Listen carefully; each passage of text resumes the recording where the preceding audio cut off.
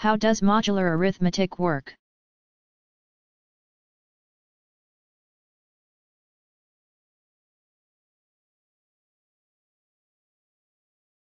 In modular arithmetic, numbers wrap around when they reach a fixed quantity. This is also called the modulus, thus the name modular arithmetic, with the standard way of writing the form as mod 12 or mod 2. In this case, if the two numbers b, also called the base, and c, also called the remainder, are subtracted, bc, and their difference is a number integrally divisible by m, or bc/m, then b and c are said to be congruent modulo m. Mathematically, b is congruent to c, modulo m, is written as follows, with the symbol for congruence. Smiley face, b equals c, mod m, but if bc is not integrally divisible by m, then it is said, b is not congruent to c, modulo m, or b dash equals c, mod m, more formally. Modular arithmetic includes any non-trivial homomorphic image of the ring of integers. We can interpret this interesting definition using a clock. The modulus would be the number 12 on the clock, arithmetic modulo 12. With an associated ring labeled C12 and the allowable numbers being 0, 1, 2, 3, 4, 5, 6, 7, 8, 9, 10, and 11. Another example is arithmetic modulo 2, with an associated ring of C2, or allowable numbers of 1 and 2.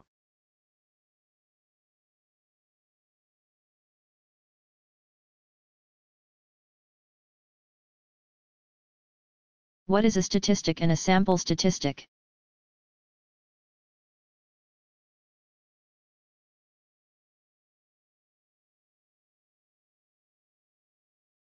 A statistic is the measure of the items in a random sample. A sample statistic is meant to give information about a specific population feature, or parameter. For example, if a sample mean is gathered for a set of data, that would provide information about the overall population mean.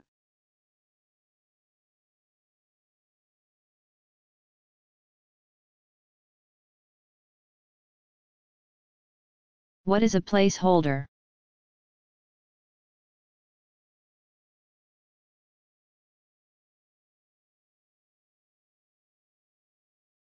A placeholder is a number that, as the name implies, holds a place. Initially, various cultures used a placeholder, often a dot or a space, to show an empty spot or place not used in a numeral, or other way of counting. This was in place of what we now call a 0, 0. A symbol that is not only a placeholder but also an essential number in our numeration system.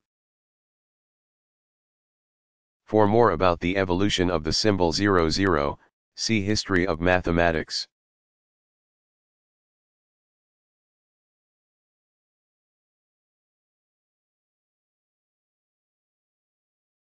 What do cholesterol numbers mean?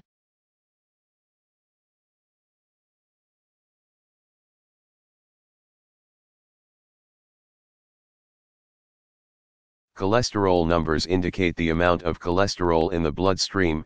Cholesterol is a waxy, fat-like substance manufactured in the liver and found in all tissues.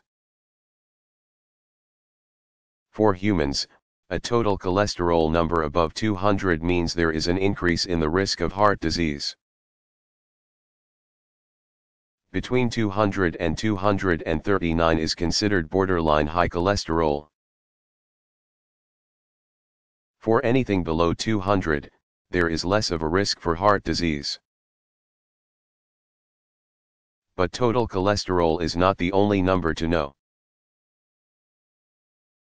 There is also low-density lipoprotein, LDL, or bad cholesterol. LDL is the main source of the buildup and blockage in the arteries. Risk levels are above 130, measured in milligrams per deciliter. There is also high-density lipoprotein, HDL, the good cholesterol that helps keep the plaque from building up.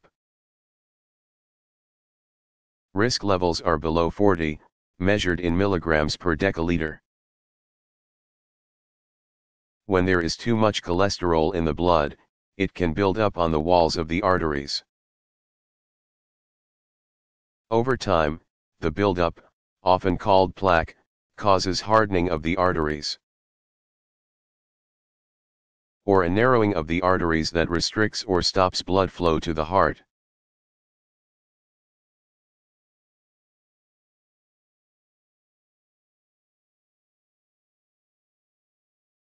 What type of number system is used by modern computers?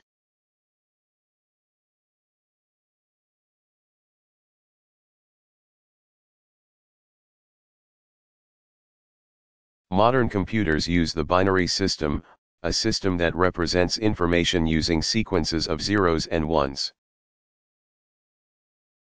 It is based on powers of 2, unlike our decimal system based on powers of 10. This is because in the binary system, another number place is added every time another power of 2 is reached.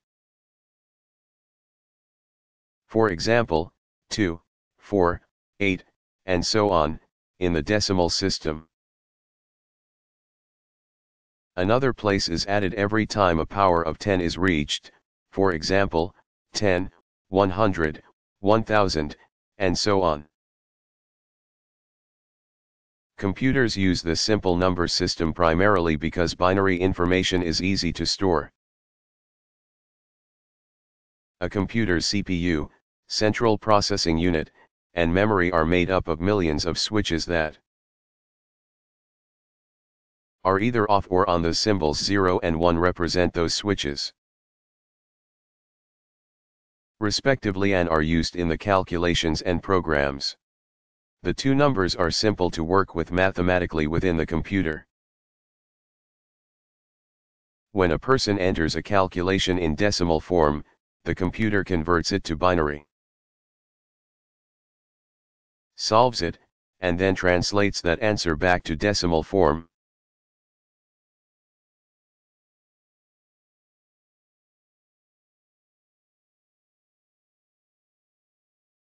What were some early units used for calculating length?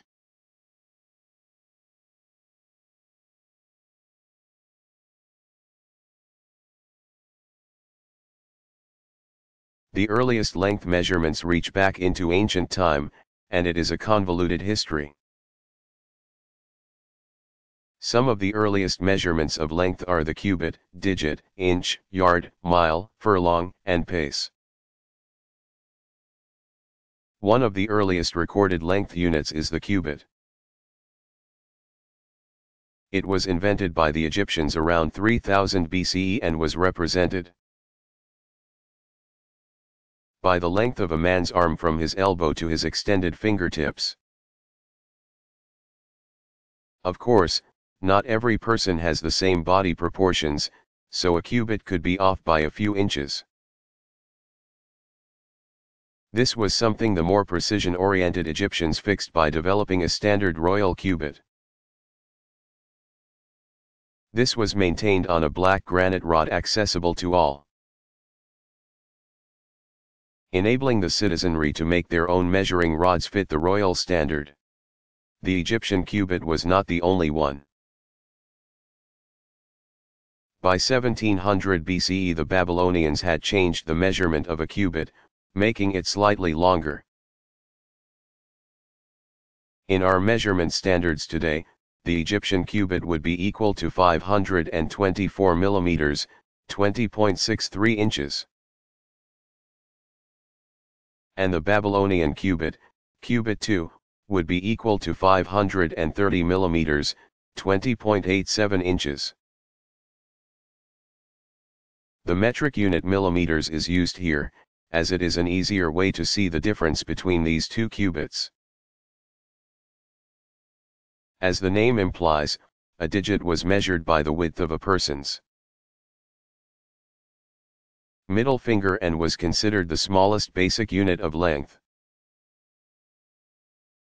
The Egyptians divided the digit into other units. For example, 28 digits equaled a cubit, 4 digits equaled a palm, and 5 digits equaled a hand. They further divided 3 palms, or 12 digits, into a small span, 14 digits, or a half cubit, into a large span, and 24 digits into a small cubit. To get smaller measurements than a digit, the Egyptians used fractions. Over time, the measurement of an inch was all over the measurement map. For example, 1 inch was once defined as the distance from the tip to the first joint on a man's finger. The ancient civilization of the Harappan in the Punjab used the Indus inch. Based on ruler markings found at excavation sites, it measured, in modern terms, about 1.32 inches, 3.35 centimeters, see below for more about the Harappan. The inch was defined as 1/36 of King Henry I of England's arm in the 11th century. And by the 14th century, King Edward II of England ruled that 1 inch equaled 3 grains of barley corn placed end to end lengthwise. See box on p46 for more about both kings. Longer measurements were often measured by such units as yards, furlongs, and miles in Europe. At first, the yard was the length of a man's belt, also called a girdle. The yard became more standard for a while, when it was determined to be the distance from King Henry I's nose to the thumb of his outstretched arm. The term mile is derived from the Roman mil passus, or 1,000 double steps, also called paces. The mile was determined by measuring 1,000 double steps, with each double step by a Roman soldier measuring 5 feet. Thus, 1,000 double steps equaled a mile, or 5,000 feet, 1,524 meters. The current measurement of feet in a mile came in 1595, when, during the reign of England's Queen Elizabeth I, it was agreed that 5,280 feet, 1,609 meters, would equal 1 mile. This was mainly chosen because of the popularity of the furlong. 8 furlongs equaled 5,280 feet. Finally, the pace was once attached to the Roman mile, see above. Today, a pace is a general measurement, defined as the length of one average step by an adult human, or about 2.5 to 3 feet, 0.76 to 0.19 meters.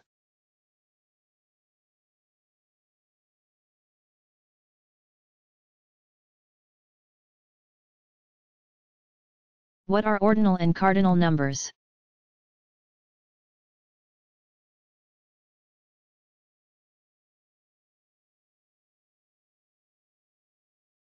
In common, arithmetic terms, cardinal numbers are those that express amounts.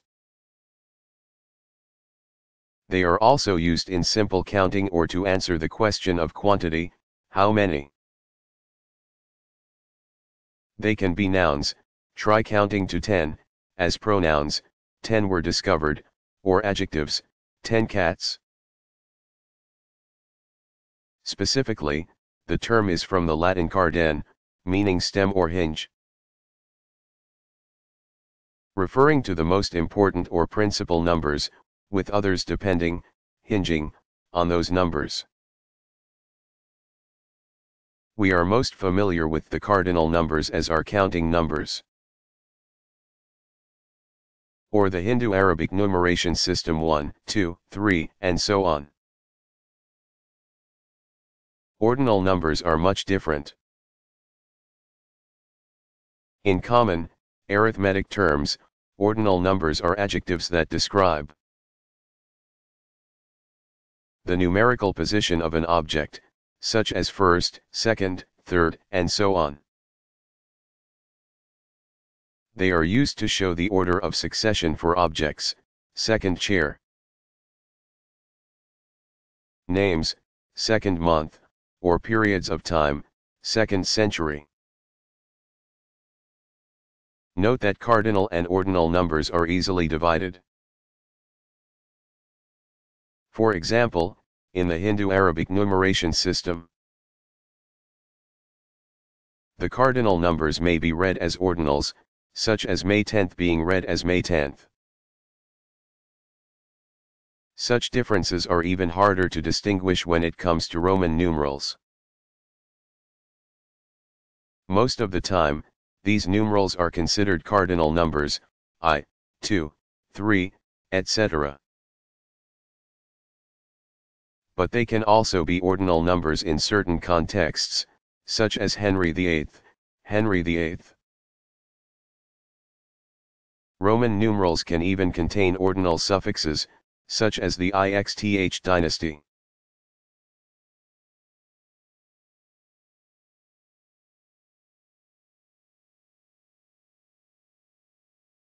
What are the rules for adding and subtracting fractions?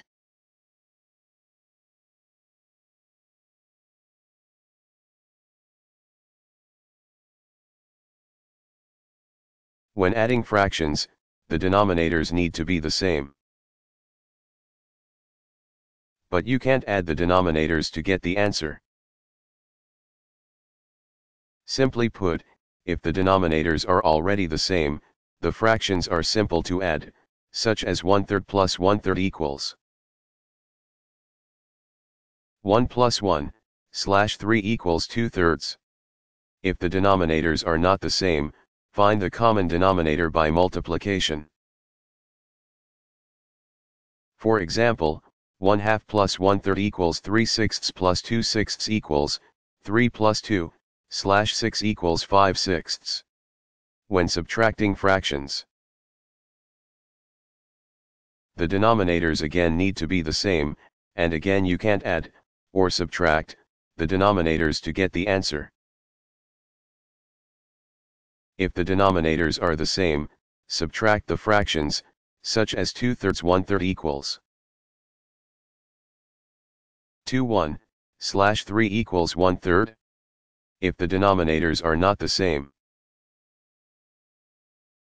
find the common denominator by multiplication, such as 1/2 1/3 equals 3/6 2/6 equals 3 2/6 equals 1/6.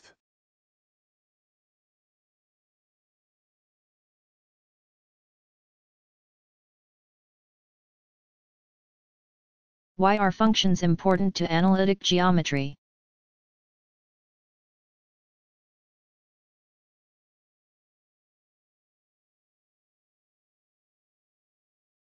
The intricacies of functions are important mainly because the function and the graph of all the points in a function is one of the basic foundations of analytic geometry. This becomes even more evident when trying to solve complex equations or equations with more than one variable. For example, when determining the solution to an equation, such as 3x plus 4y equals 8. The two resulting numbers called a set of ordered pairs of numbers is called a relation. In turn, a function then becomes a relation in which each first element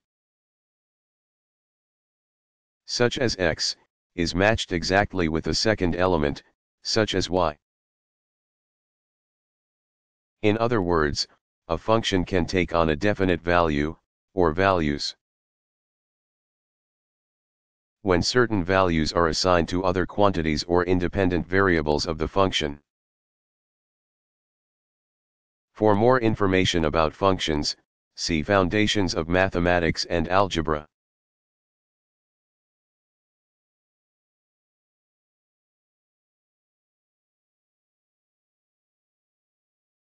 What is the major difference between a population and a sample?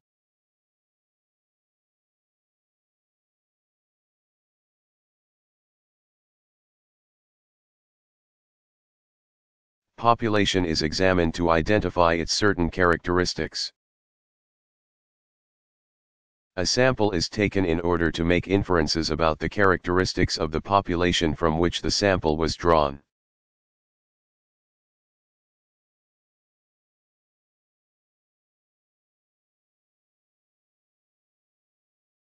What is a Diophantine equation?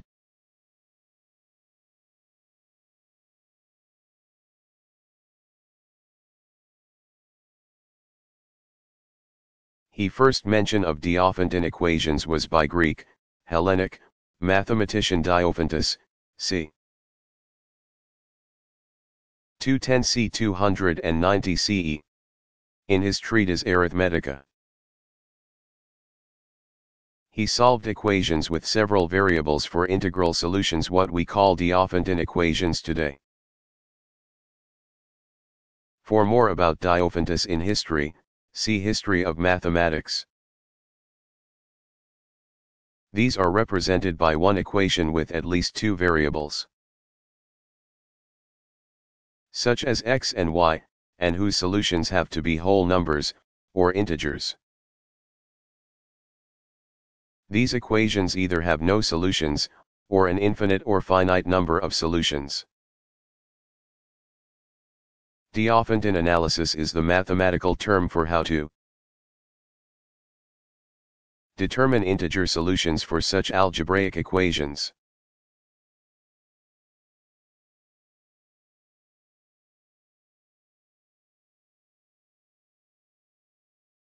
What are some familiar Arabic terms used in mathematics?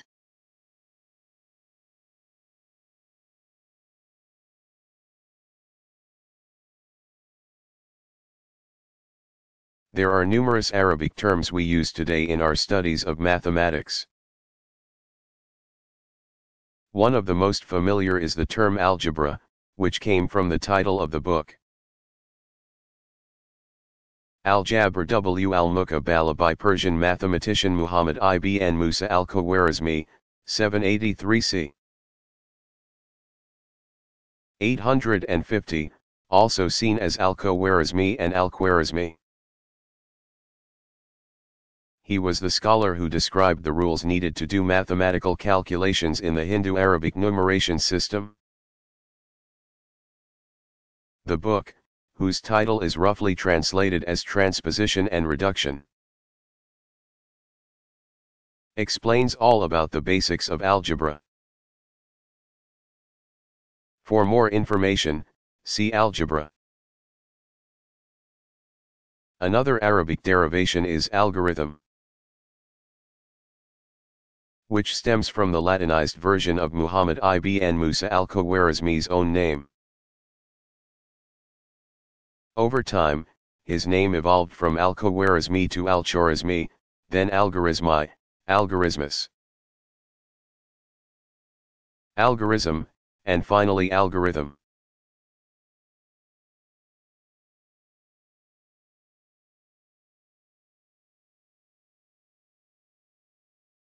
What are the definitions of zero and non-zero?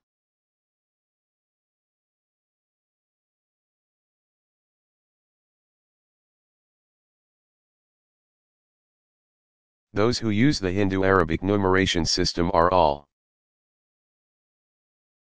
familiar with the concept of zero, and its importance. The symbol 0 represents a valuable placeholder.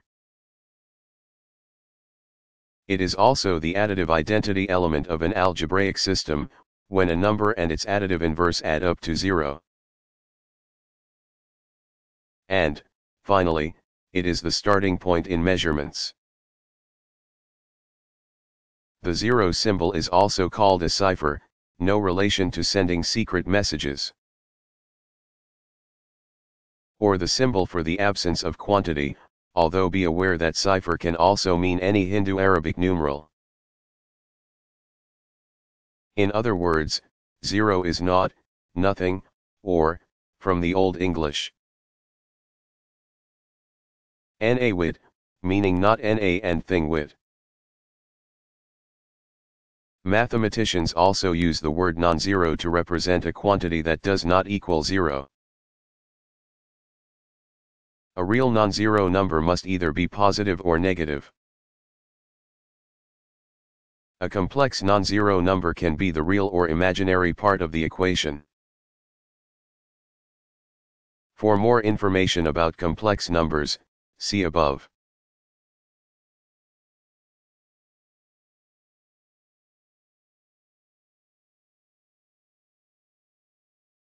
What is the longest span of time measured on the geologic time scale?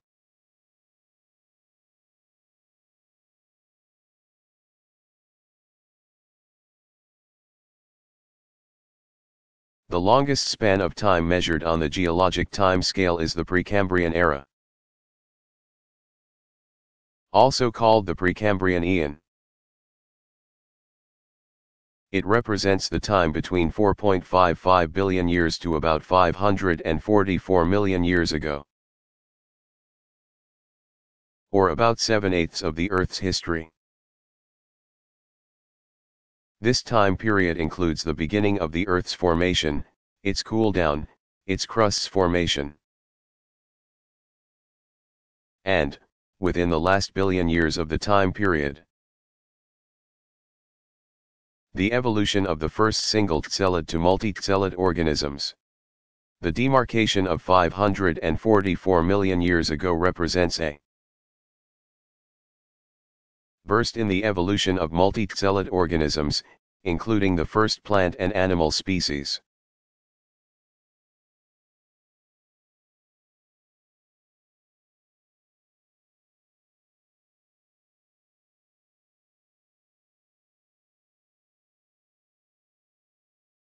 How is unit price used to determine total price?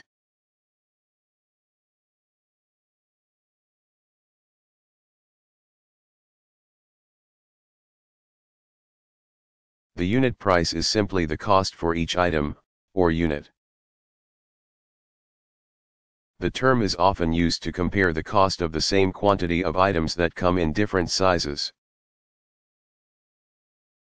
Or it is used to determine total costs for services.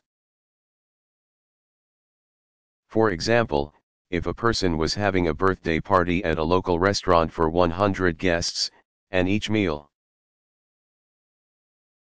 unit costs $7.50, the total cost of the celebration would be $7.50 x 100 equals $750.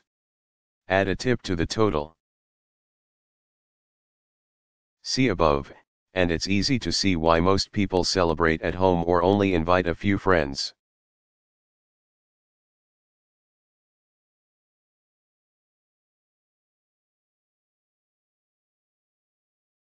What is a lunar-based calendar?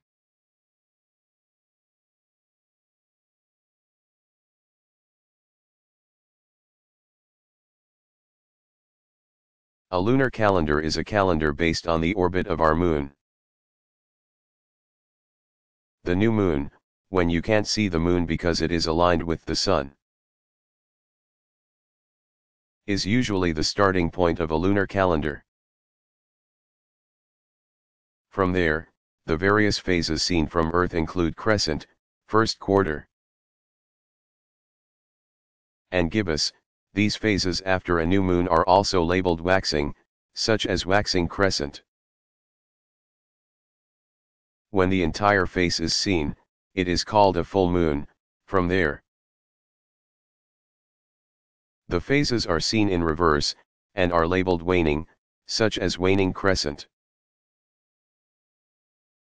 Overall, the entire moon cycle takes about 29.530589 days. This cycle was used by many early cultures as a natural calendar.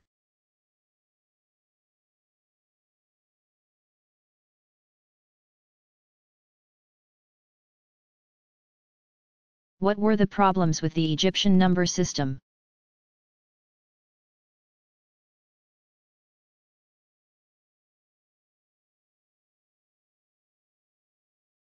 The Egyptian number system had several problems. The most obvious being that it was not written with certain arithmetic calculations in mind. Similar to Roman numerals, Egyptian numbers could be used for addition and subtraction, but not for simple multiplication and division. All was not lost, however, as the Egyptians devised a way to do multiplication and division that involved addition. Multiplying and dividing by 10 was easy with hieroglyphics. Just replace each symbol in the given number by the sign for the next higher order. To multiply and divide by any other factor. Egyptians devised the tabulations based on the 2 times tables, or a sequence of duplications.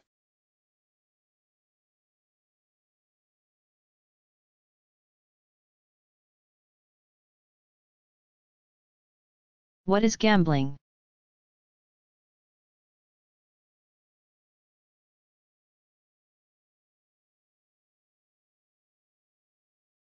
Gambling is the act of playing a game for stakes. It is thought of as the art of taking chances. It is also often called betting. A bet is the amount of money or other object of value that is risked in a wager. Most people gamble with the hope of winning a certain stake, usually a cash payment. But in order to get such a payoff, the gambler must risk money or valuables. Betting these items on the outcome of a game, contest, or other event. All of this depends on the outcome of activities that are partially or wholly dependent upon chance.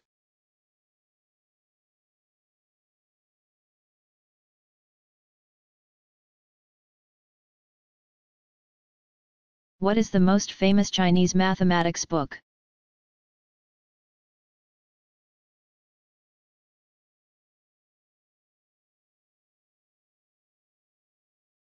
The Zhuzang Suanchu, or 9 chapters on the mathematical art, is the most famous mathematical book to come out of ancient China. This book dominated mathematical development for more than 1,500 years. With contributions by numerous Chinese scholars such as Su Yu, c. 160 c. 227, though his contributions were lost. It contains 246 problems, meant to provide methods to solve everyday questions concerning engineering, trade, taxation, and surveying.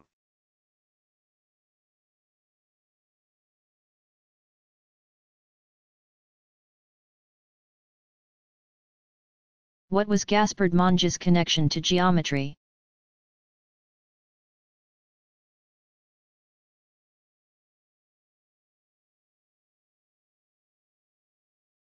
French mathematician, physicist, and public official Gaspard Monge,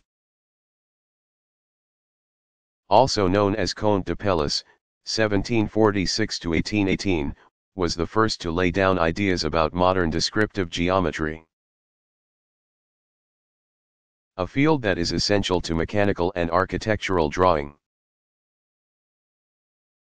He is also called the founder of differential geometry. As one of the founders of the École Polytechnique, he served as professor of descriptive geometry, and around 1800 published the first textbook on the subject based on his lectures, aptly called Geometry Descriptive.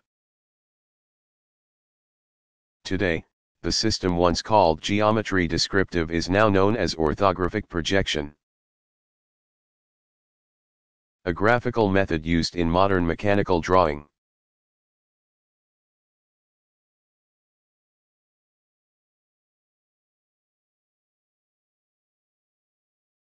Who is sometimes called the first programmer?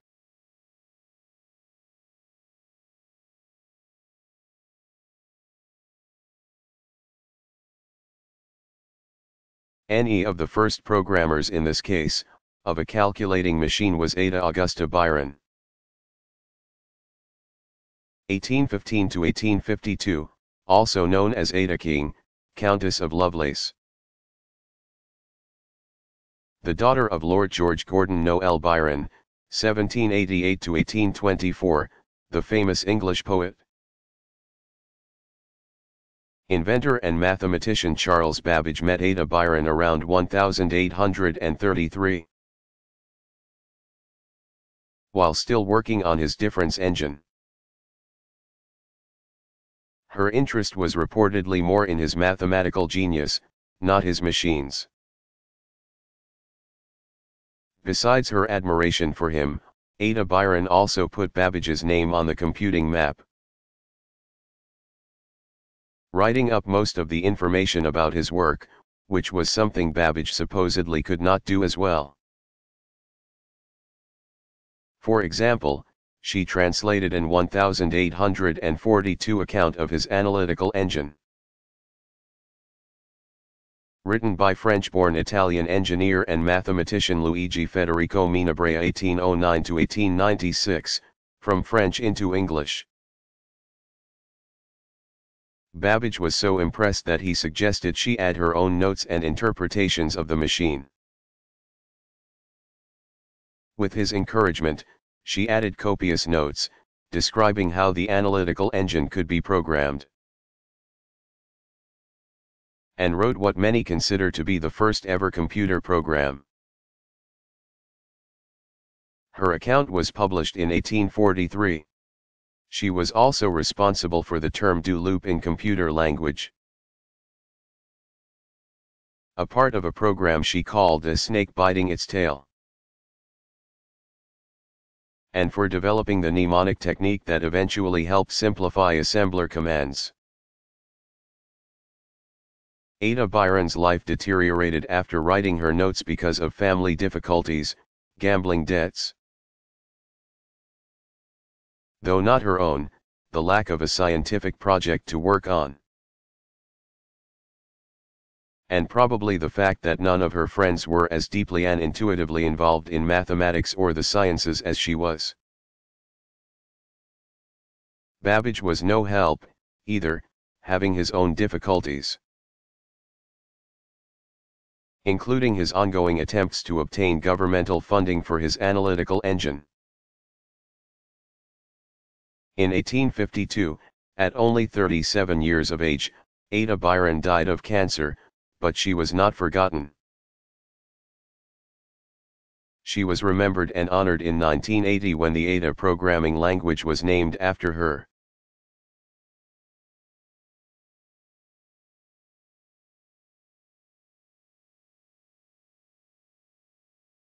What is sea level?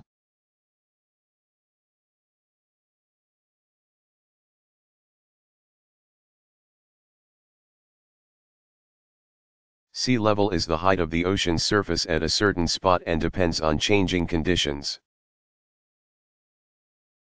It is also the basis for most Earth surface measurements. Because sea levels are used as a reference point in determining land elevations and ocean depths, scientists have averaged out the highest and lowest altitudes and depths from sea level locations. The highest is Mount Everest, Nepal, Tibet, which measures 29,022 feet, 7 inches, 8,846 meters, above sea level. The lowest on land is the Dead Sea, Israel Jordan, which measures 1,299 feet, 396 meters, below sea level. The greatest depth below sea level is the Mariana Trench in the Pacific Ocean. A deep chasm measuring 36,201 feet, 11,033 meters, below sea level.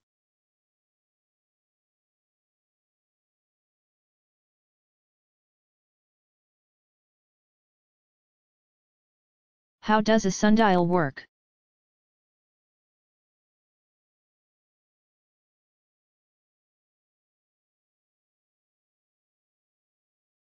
The sundial tracks the apparent movement of the sun across the sky. It does this by casting a shadow on the surface of a usually circular dial marked by hour and minute lines. The gnomon or the shadow casting angular object on the dial becomes the axis about which the sun appears to rotate. To work correctly, it must point to the north celestial pole, near the star Polaris. Also called the North Star, thus, the gnomon's angle is determined by the latitude of the user. For example, New York City is located at about 40.5 degrees north latitude. So a gnomon on a sundial in that city would be at a 40.5 degree angle on a sundial. The sharper the shadow line, the greater the accuracy, in addition. Larger sundials are more accurate, because the hour line can be divided into smaller units of time. But the sundial can't be too large. Eventually, diffraction of the sunlight around a gnomon causes the shadow to soften, making the time more difficult to read.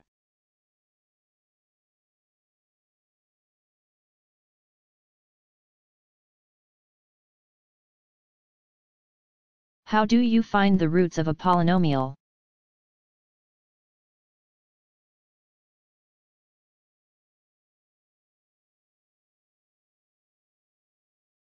Finding the root, also called a zero, of a polynomial is one way to solve for the equation.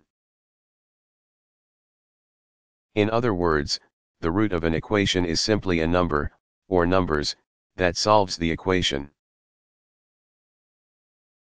For example, for second-degree polynomials we can find the roots by completing the square. Picking apart an equation is the best way to see this. 1/3 4x plus 1 equals 0 2. 1/3, 3x 4x plus 1, equals 1/3, 0, making the coefficient of the x2 term into a 1, 3. x2, 4/3, x plus 1/3 equals 0 4. x2, 4/3, x plus 1/3 equals 0, group the x and x2 terms together, 5. x2, 4/3, x plus, minus 2/3, 2, minus 2/3, 2 plus 1/3 equals 0, determine the coefficient of the x term. Divide it by 2 and then square, add and subtract that term, 6.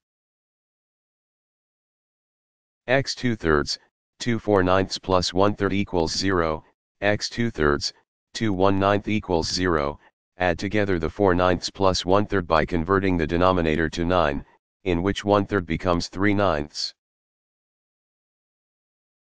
x 2/3, 2 equals 1/9, move the 1/9 to the other side of the equation by subtracting it from both sides. 9x 2/3 equals 1/3 or x 2/3 equals minus 1/3. That means that x equals 1 or x equals 1/3 are the two roots that make the equation true. Just substitute either number into the initial equation to see that they are both true.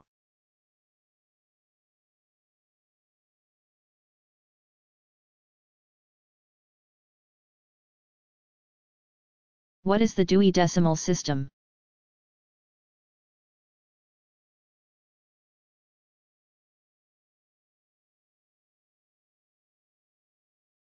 The Dewey Decimal System of classification is a numerical method libraries used to classify nonfiction publications into groups based on subject. It was invented by American librarian Melville Lewis Kossuth Dewey. 1851 to 1931, as a system for small libraries. The subject of a book is classified by a 3-digit numeral that represents 10 classes of subjects, 000-999. In order, these are generalities, philosophy and psychology, religion, social science, language, natural science and mathematics, technology, applied sciences, arts, literature, and geography and history. For example, the handy math answer book would be found in the Dewey Decimal System under the 500s for natural science and mathematics. A Dewey Decimal classification number is followed by the Cutter number, or Cutter. This method was invented by Charles M. I. Cutter, 1837 to 1903, and is an alphanumeric way to represent words or names by using one or more letters followed by one or more Arabic numerals used decimally. Both systems, the Dewey Decimal System and Cutter, are together called the call numbers. A way of locating every book in a library.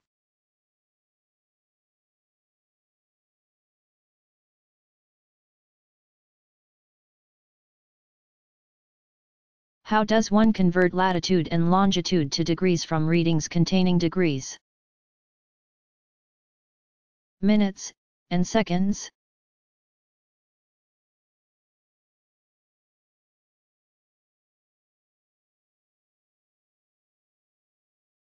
It takes simple mathematics to convert the degrees, minutes,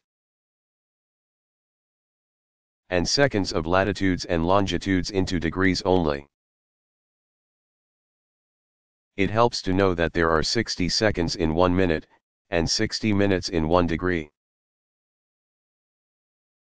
Therefore, to translate 65 degrees 45 minutes 36, also written as 65 hours 45 minutes and 36 seconds, south latitude into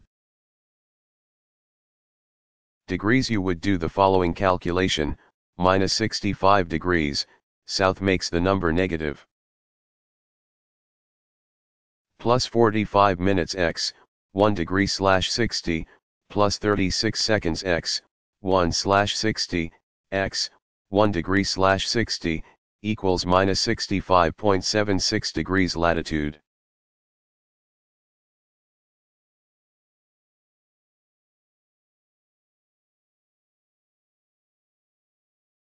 How are matrices used?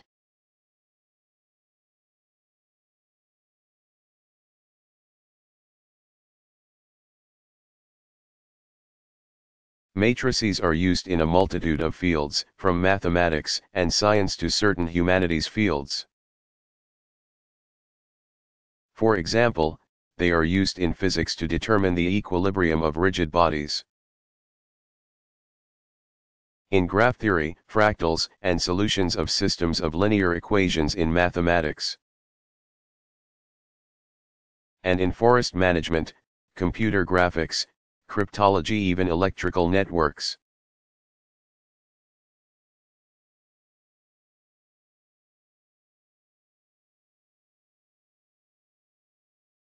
What are arithmetic series and sequences?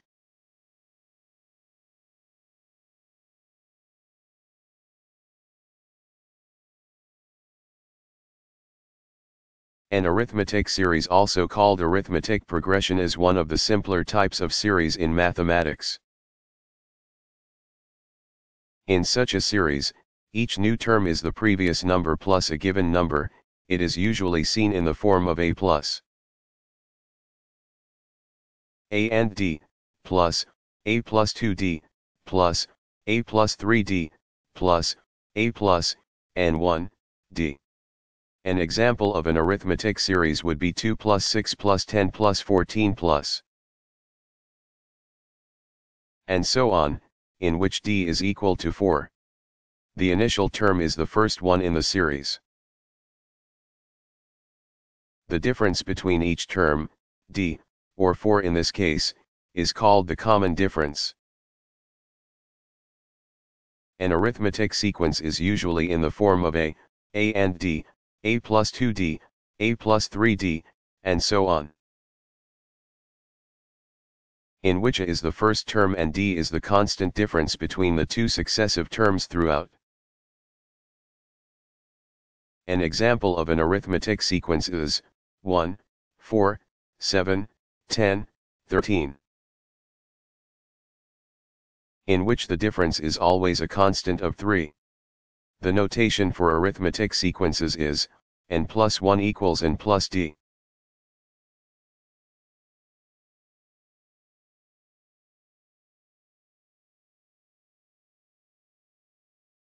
What is a base in algebra?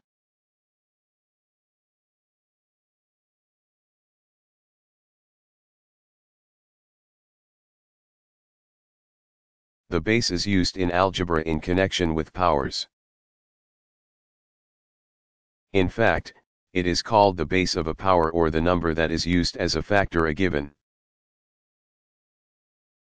number of times. In the example 34, 3 is the base. The base can either be the number used with an exponent to create a power, such as the 3 in 34, or a number written as a subscript, such as with a logarithm, for example, log x, in which a is the base number. See below for more information about logarithms. For more information about bases, see Math Basics.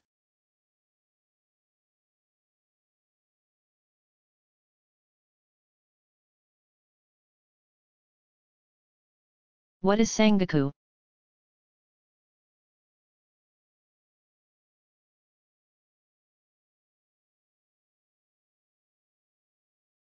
Sangaku literally, mathematical tablet, and often seen as san. Gaku is the name for a form of traditional Japanese temple geometry. From 1639 until 1854, Japan was isolated from the West. Because of this, Japan developed a kind of native mathematics that was used by samurai, merchants, and farmers. They would solve geometry problems, marking their work on delicately inscribed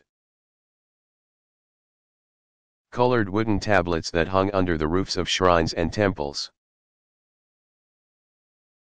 In general, Sangaku problems dealt with Euclidean geometry, but they were much different from Western geometric studies. Although the majority of the Sangaku are simple to solve by Western standards, others require the use of calculus and other complex methods.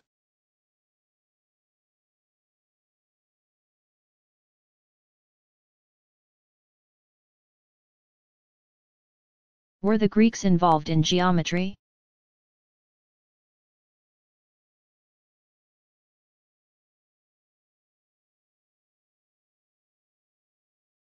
The Greeks were known to have extensive knowledge of geometry, producing many great geometers. With this and other contributions in mathematics, the Greeks profoundly changed the approach and character of the entire mathematical field. It is thought that Thales of Miletus, c. 625–c. 550 BCE, Ionian, first introduced geometry to the Greeks. As a merchant traveler, he was exposed to the Babylonian concept of measurement. from which practices sprang geometry. Thales used his geometric knowledge to solve problems such as the height of the pyramids and the distance of ships from the shoreline. Greek geometer Hippocrates of Chios, 470 to 410 BCE, was one of the first to present an axiomatic approach to geometry, as well as the first to work on the elements almost a century before Euclid, see below. Hippocrates may have worked on geometry and such problems as squaring the circle, but he lacked common sense and was duped by many people. Zeno of Elea, c. 490 c. 425 BCE, raised questions about lines, points, and numbers, all part of geometry, with his many paradoxes. For more information about Zeno and his paradoxes, see Foundations of Mathematics. Another important figure is Eudoxus of Cnidus, 408 to 355 BCE, who worked on geometric proportions and theories for determining areas and volumes. Others followed these geometers, including Archimedes, c.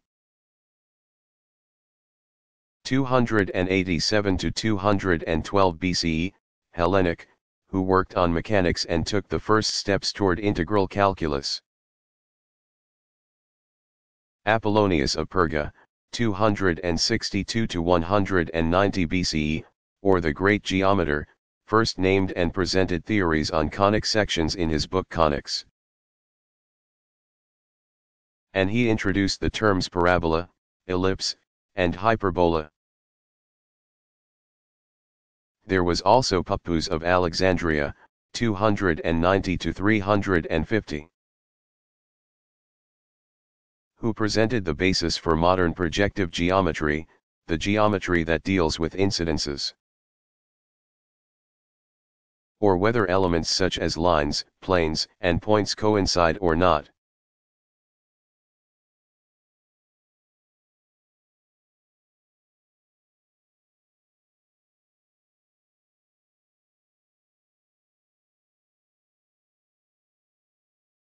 What are the number of possible positions for a Rubik's Cube?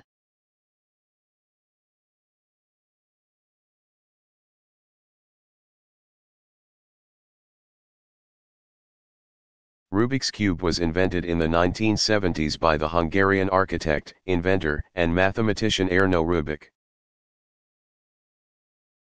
1944, who also invented a number of other puzzles, including Rubik's clock.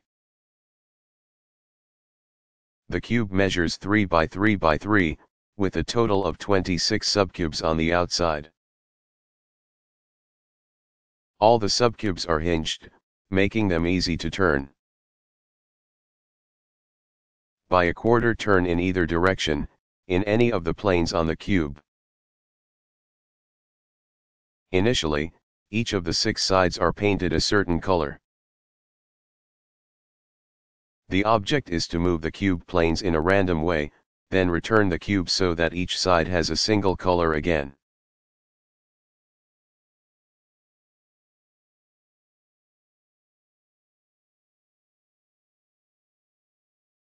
What are market indexes?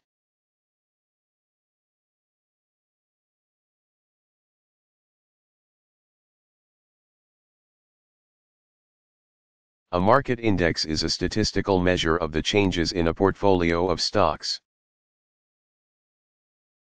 all of which represent a portion of the overall stock market. For example, the price of the stock market index called the Dow Index in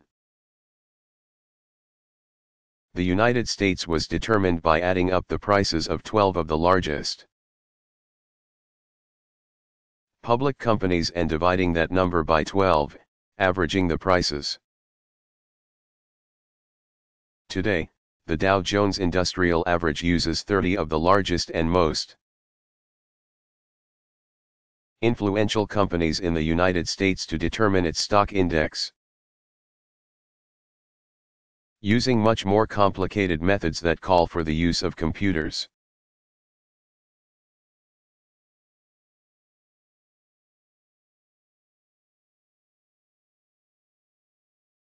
What are the concepts of convergent and divergent sequences?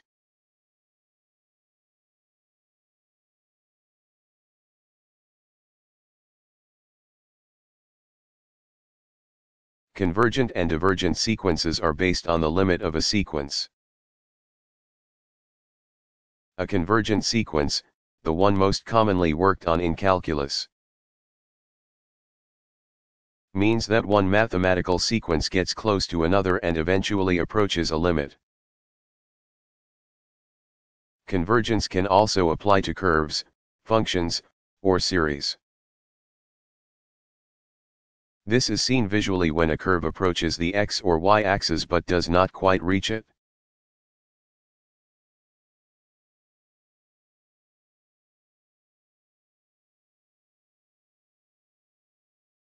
What is the scale of a map?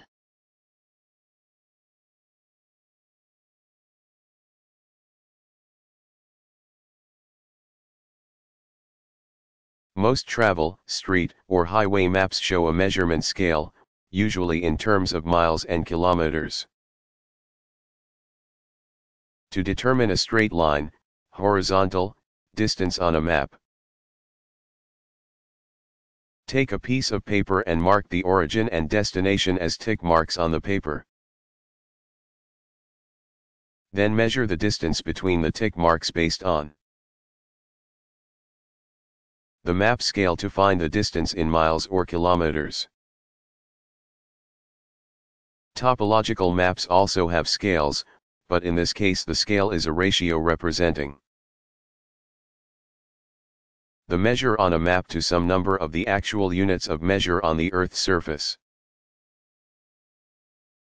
For example, a map with a scale of 1:25,000 means that 1 inch on the map is equal to 25,000 inches on the ground.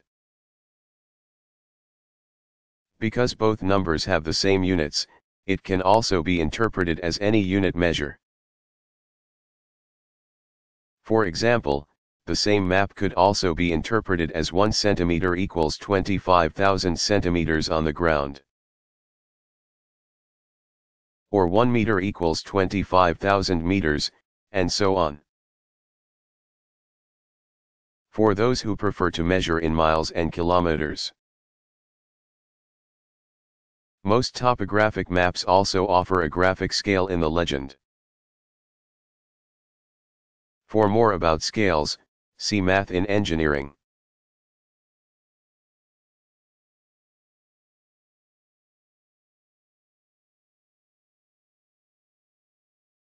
What does the strange symbol IFF mean in calculus?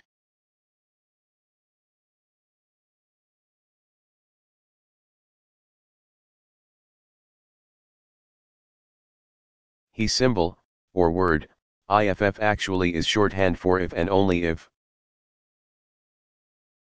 It is not only mathematics that depends on the IFF, but also philosophy, logic, and many technical fields. It is usually italicized, in addition. The phrase P is necessary and sufficient for Q is also seen as QIFFP. The corresponding logical symbols for if and only if are, and equals. But for those who study calculus, it is an area of mathematics pioneered by Gottfried Leibniz. His idea was based purely on the concept of infinitesimals. This was in opposition to the calculus of Isaac Newton, who based his calculus on the concept of the limit. Although historically the emphasis was placed on the minute. Modern infinitesimal calculus actually has little to do with infinitely small quantities.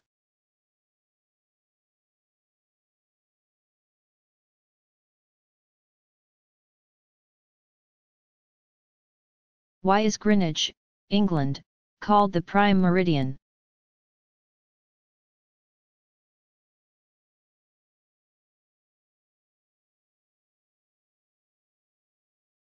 The reason for Greenwich, England, being the prime meridian is historical.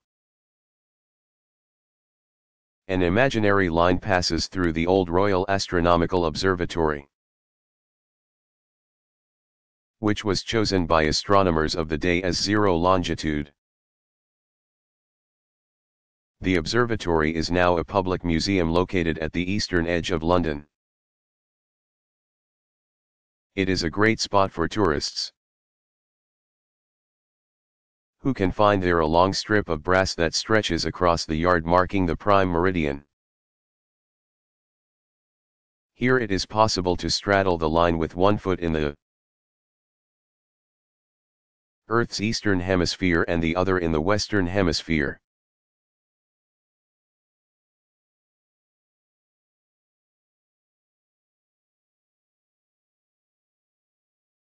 What is a field?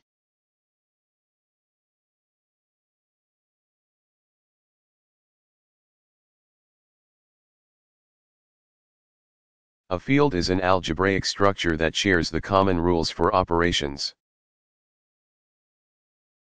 Addition, subtraction, multiplication, and division, except division by zero.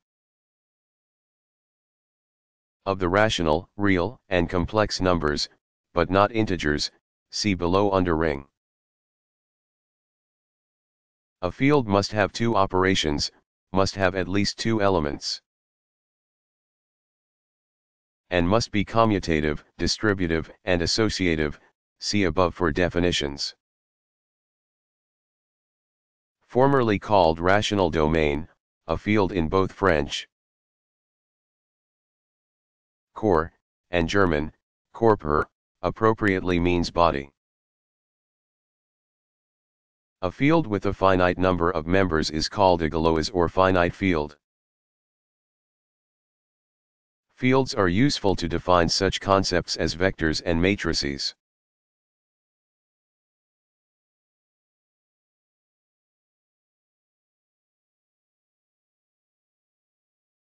What is an exponent in terms of algebra?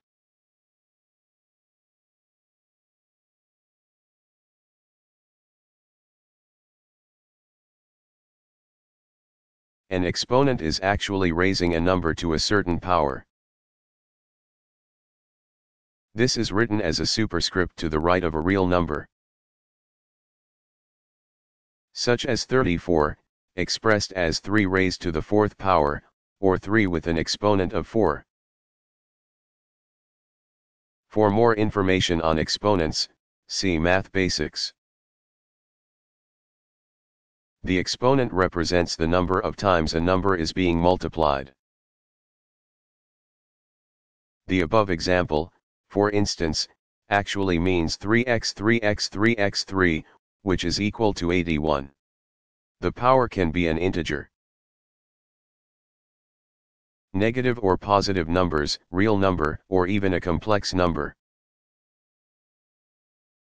This can also be thought of as taking the quantity b, the base number,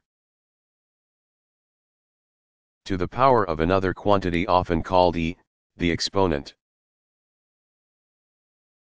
In many computer-oriented texts, this is written as b(e).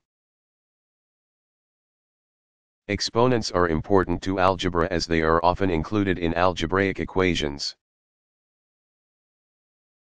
The process of performing the operation of raising to a power is known as exponentiation. Exponents are also often associated with functions. For example, in the function f, x equals x2, the 2 is the exponent.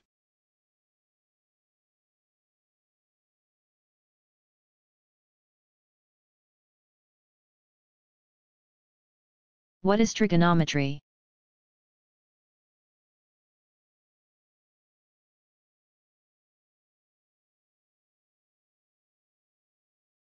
Trigonometry is the study of how the sides and angles of a triangle are related to each other. Interestingly, the angles are usually measured in terms of a circle around the x and y axes. From there, certain formulas are calculated, much as they are in algebra, to determine all the angles and units. Because trigonometry is such a mix of algebra and geometry, it is often considered the art of doing algebra over a circle. Although trig, as it is nicknamed, is a small part of geometry, it has numerous applications in fields such as astronomy, surveying, maritime and aerial navigation, and engineering.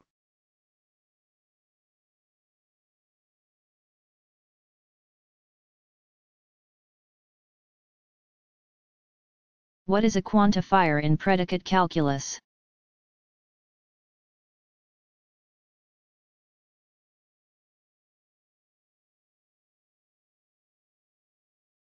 A sentence or many sentences containing a variable, such as x,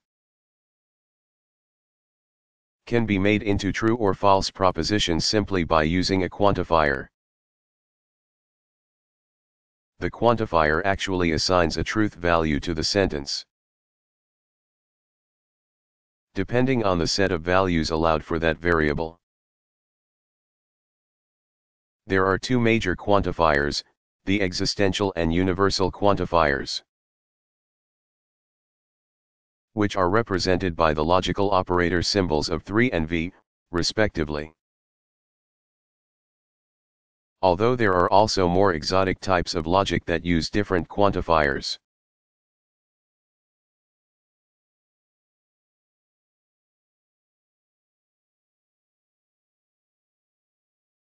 Who was Hipparchus?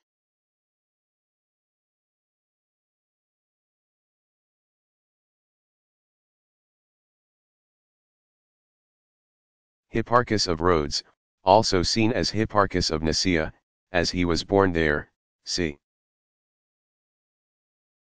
190 c. 120 BCE, was one of the greatest Greek astronomers. A partial list of his discoveries includes, being the first to discover the precession of the equinoxes, compiling an extensive star catalogue, assigning magnitudes as a measure of stellar brightness, and calculating the length of the year to within 6.5 minutes of the correct value. His planetary models were mathematical, not mechanical. And although Hipparchus did not invent it, he was probably the first person to systematically use trigonometry, which was a necessity for most of his discoveries.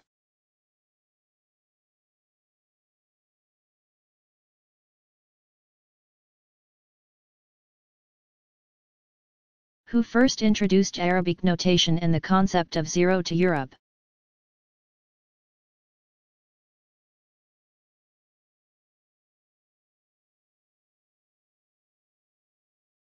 Italian mathematician Leonardo of Pisa, c. 1170 c. 1250, who was also known as Fibonacci, or son of Bonaccii, although some historians say there is no evidence that he or his contemporaries ever used that name, brought the idea of Arabic notation and the concept of zero to Europe. His book Liber Abaci, the Book of the Abacus, not only introduced zero but also the arithmetic and algebra he had learned in Arab countries. Another book, Liber Quadratorum, the Book of the Square, was the first major European advance in number theory in 1,000 years. He is also responsible for presenting the Fibonacci sequence. For more information about Fibonacci and the Fibonacci sequence, see Math Basics.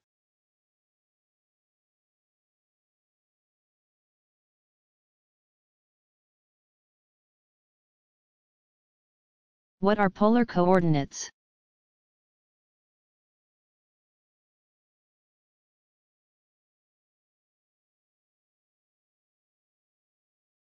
Polar coordinates are actually an alternative system to the Cartesian coordinates.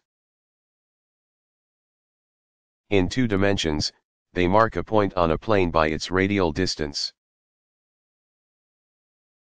r, from an origin and a polar angle, 8. This method also uses trigonometric functions such as sin and cos. Sine and cosine. For more about such functions, see trigonometry in this chapter. Polar coordinates in 3-dimensional space, also called spherical coordinates, use r and 2 polar angles, 8. To give the direction from the origin to the point. To compare, a 3-dimensional polar coordinate system overlaps the Cartesian system in several ways. For example, 8 is the angle between the line to the origin and the z-axis of the Cartesian, x, y, z, system. Is the angle, counterclockwise when viewed from positive z.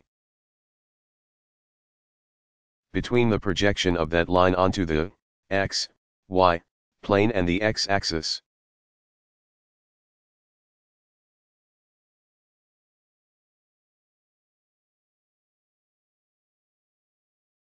What are some life questions you can figure out using math?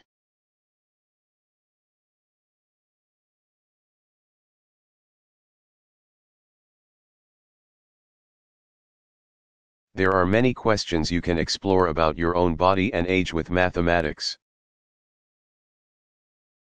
For example, approximately how many Sunday nights can you expect to sleep until you are 100 years old? Just take 100 years, minus your current age, and multiply that result by 52 weeks in a year with a Sunday. For example, if you are 25, the answer would be 125 x 52 equals 3. 900. How many of those will be good night's sleep is up to you. To calculate the number of times your heart has beaten since you were born, you need the help of a watch or clock. First, time your heartbeats per minute. To find out how to count your pulse, see Everyday Math. Then multiply beats per minute x 60 minutes, in an hour, x 24 hours, in a day, x 365.25 days, in a year, x your age. For example, 72 heartbeats x 60 x 24 x 365.25 x. A person who is 30 equals 1,136,073. 600 beats since the person was born. Of course, this is an approximation, since the heart usually beats slower at night. And it speeds up when you see the bill for your latest car repair. Figuring out how much air you breathe during a lifetime is another fun mathematical calculation. If you optimistically decide you want to eventually be 100 years old, and the average person inhales about 1 pint, or 0.47 liters, of air per breath, you can do the math. First, take the number of breaths you take while at rest per minute, say about 21 per minute. X 0.47 liters x 60 minutes x 24 hours x 365.25 days x 100 years old equals 519,122,520 liters.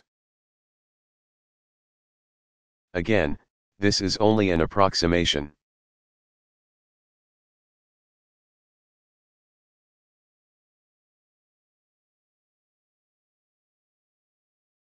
How are some parts of an axiomatic system further defined?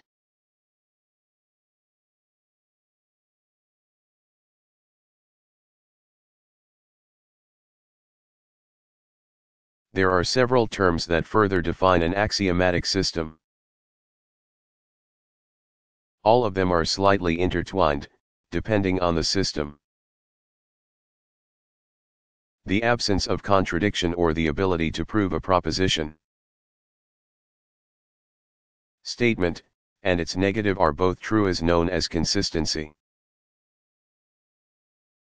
Independence is not necessary to an axiomatic system, but consistency is definitely necessary. The opposite of consistency in an axiomatic system is inconsistency. An axiomatic system is called independent if no other axioms can be derived or proved from other axioms in the system. In other words, the entire axiomatic system will be termed independent if all of its underlying axioms are independent. The independence of a system is usually determined after the consistency. An axiomatic system that is dependent has some axioms that are redundant. This is also called redundancy. An axiomatic system is complete if no additional axiom can be added to the system without making the new system dependent or inconsistent. In other words, the aim is to prove or disprove any statement about the objects in the system from the axioms alone. In complete systems, every true proposition about the defined and undefined terms can be proved from the axioms. Systems with the logic based on true or false propositions connected by and or, and not are complete, as are those that include quantifiers. More complex systems, such as set theory, are not considered complete.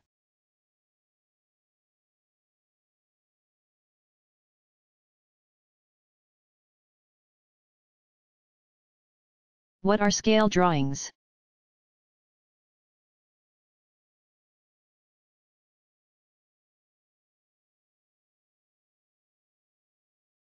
Scale drawings are drawings or illustrations that are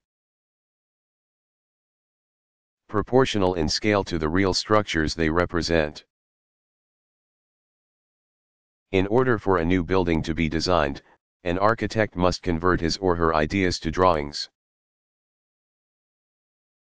But since the drawings can't be as large as the building, the architect uses scale drawings to depict the structure. These miniature versions of the actual structure show the sizes, shapes, and arrangements of rooms, along with structural parts, windows, doors, closets, and other important details of construction. The scale drawings of these buildings must be in exact proportion to the actual structure, with various scales used for this purpose. For example, 1/8 inch might be used to represent 1 foot, thus, an 8-foot-long building feature would be drawn as an inch long on paper. One of the most common scales used by architects is 1/4 inch equals 1 foot. These measurements can also be translated into the metric scale. Scale drawings are also used in other engineering fields, such as surveying. For example, distances measured in the field can be translated to a smaller scale, such as a drawing, in order to accurately depict what was measured. The ratio between the real distance and the drawn distance is called the drawing scale. If the measurement is 200 feet in the field and on paper the desired line is 8 inches long, Then 8 inches on the paper would equal 200 feet on the ground, and 1 inch would be equal to 25 feet on the ground. This is translated as a diagram with a scale of 1 equals 25, 1 inch equals 25 feet. Or 125. There is another way of approaching such an illustration. If the longest distance measured in the field was 300 feet and the desired drawing scale is 1 inch equals 25 feet, then the minimum length of paper needed would be 12 inches, or 300/25.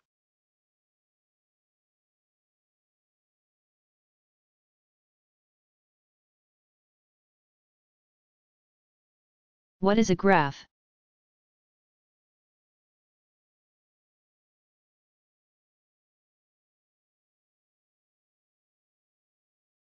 The term graph has several different meanings in mathematics.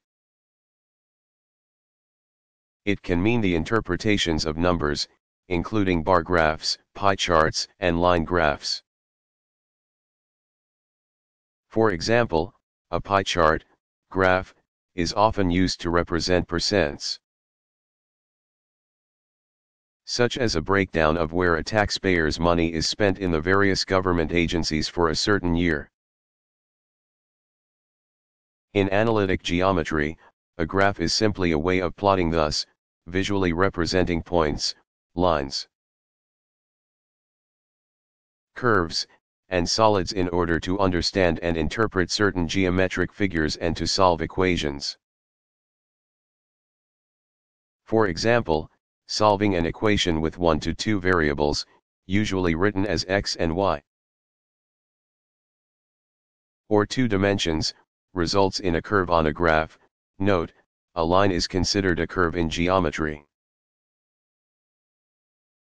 Equations that contain 3 variables, usually as x, y, and z, or 3 dimensions, result in a surface.